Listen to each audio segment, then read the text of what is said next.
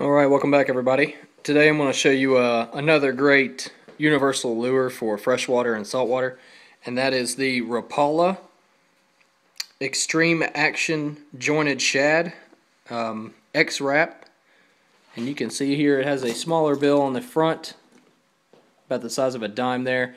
Probably allow it to travel down to depths of 4 to 6 feet, maybe a little further down if you are using a lighter line. It does have high quality saltwater grade treble hooks, larger than normal because this bait measures to be about 5 inches long, and about ½ an inch to 3/4 of an inch thick. It is very reflective and has the simulation scales on there. You can see them, so it looks very similar to most bait fish around. Has a black top, chrome bottom, and a phenomenal lure. The action on it is phenomenal. The way it's jointed right there is solid steel wire construction.